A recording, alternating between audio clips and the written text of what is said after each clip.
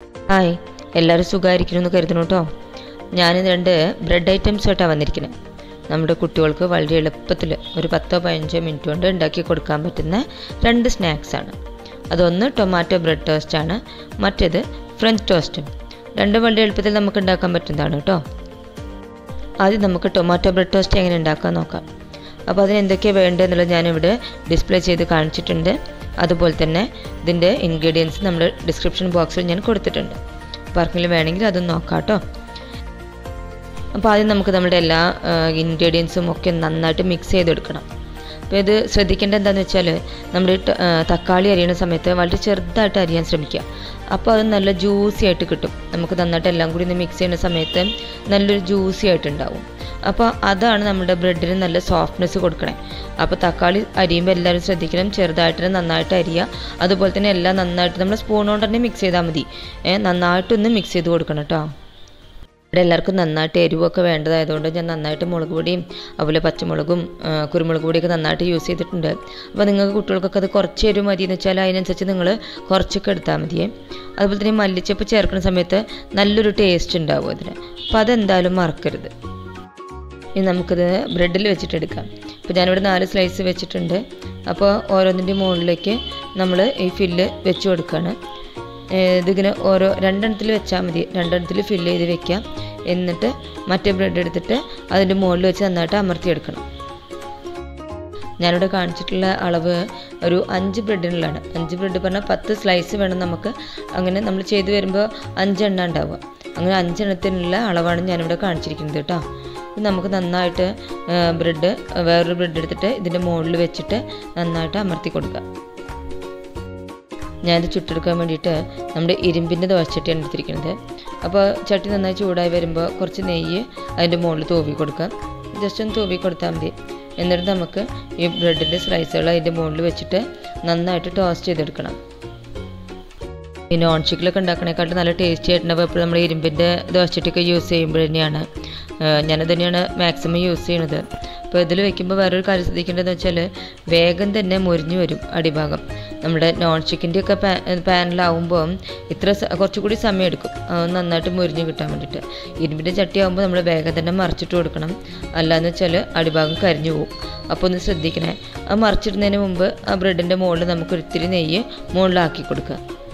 അപ്പോൾ ഞാനിത് മറിച്ചിട്ടിട്ടുണ്ട്. അപ്പോൾ അടിയിൽ നല്ല ബ്രൗൺ കളറായിട്ട് വന്നിട്ടുണ്ട്.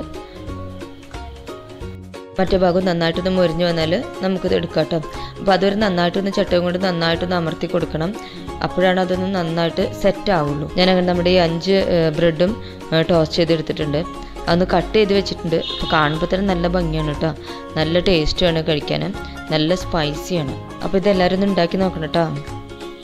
ഇനി നമുക്ക് മധുരമുള്ളൊരു ടോസ്റ്റ് എങ്ങനെ ഉണ്ടാക്കണം നോക്കാം.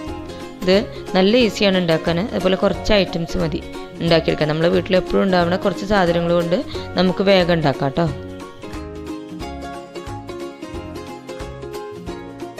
ഇതിന് വേണ്ടിയിട്ട് ഞാനൊരു 1/4 കപ്പ് പാലെടുക്കുന്നുണ്ട്. തിളപ്പിച്ച് ചൂടാറിയ പാലാണ്, ചൂടുള്ള പാലെടുക്കരുത്. അതിലേക്ക് ഞാനൊരു 4-5 സ്പൂണ് പഞ്ചസാര ചേർക്കുന്നുണ്ട്. അപ്പോൾ അത് നന്നായിട്ടൊന്ന് പഞ്ചസാര ഒന്ന് പാലിൽ അലിയണ വരെ നന്നായിട്ടൊന്ന് ഇളക്കി കൊടുക്കണം. അതിലേക്ക് ഞാനൊരു മുട്ട ചേർക്കുന്നുണ്ട്. ഞാനിതിപ്പോൾ ഒരു 5 സ്ലൈസ് ബ്രെഡിലേക്കുള്ള അളവാണ് കേട്ടോ പറയണത്. ഒരു മുട്ട മതി. ഒരു മുട്ട നന്നായിട്ടൊന്ന് അതിലേക്ക് അടിച്ച് ചേർക്കണം. നന്നായി പതപ്പിക്കൊന്നും വേണ്ട, നന്നായിട്ടൊന്ന് മിക്സ് ചെയ്തെടുത്താൽ മതി.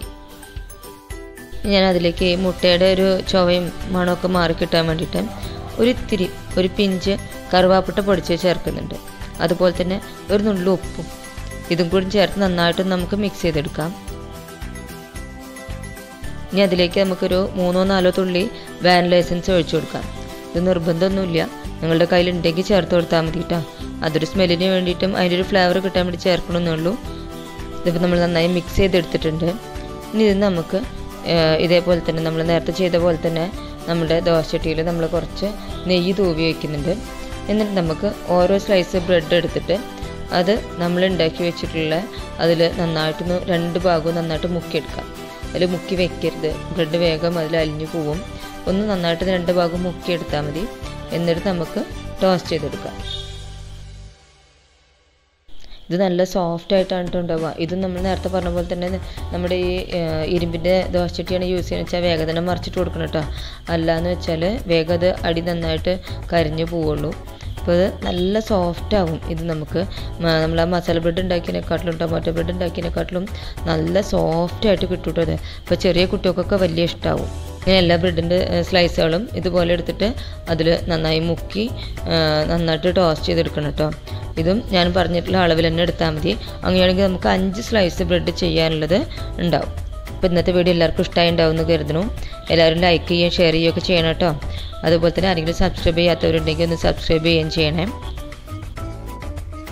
അപ്പോൾ അടുത്തൊരു വീഡിയോ ആയിട്ട് ഞാൻ വരുന്നവരേക്കും എല്ലാവർക്കും ബൈ.